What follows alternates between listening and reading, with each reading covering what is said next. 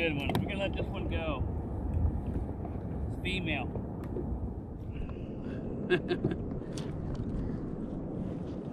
Let's let her go. Nice job, babe. No Edub outdoor jewelry in her mouth? No, we don't have any. We have any tags. Vermilion. They get big up here.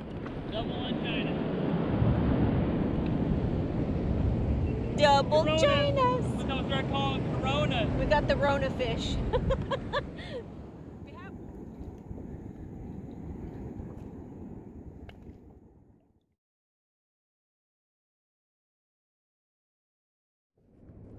There you go, China rockfish. So we're gonna descend this one, guys. So I'm gonna descend him back to the bottom. Oh.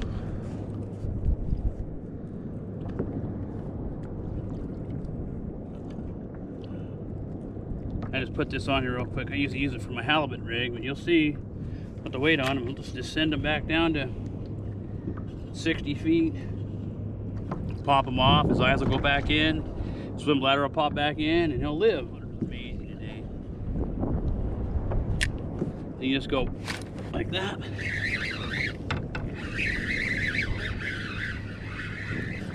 Well, this one happens.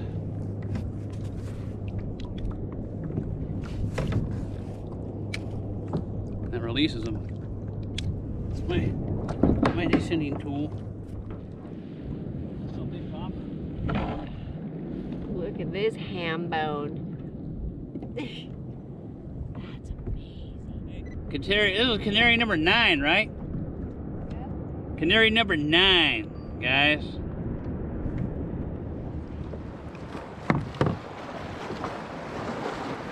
First blue lingcod of the day.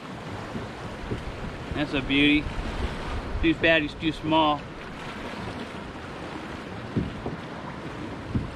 That's a cool fish. Go.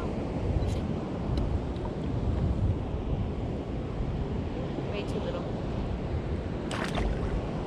Hasta la vista, baby.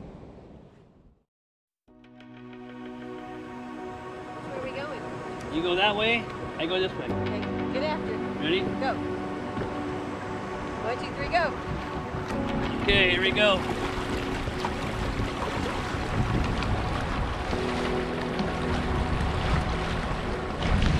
See, look, she's already turned around. So, you see what I mean, guys?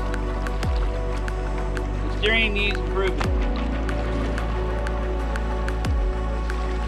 You know, I mean, for what we do out here, it's perfectly fine. Sometimes, though, we want to turn a little sharper. I think the Hobie's a little faster, but it does have turbo fins on it. It does outsteer the Shearwaters by far.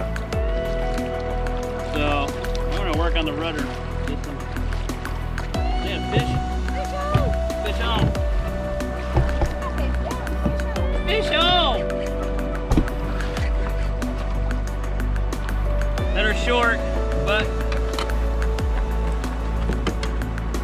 lingcod number 13, guys. Trolling along the rocks here, headed back in. Got another fish.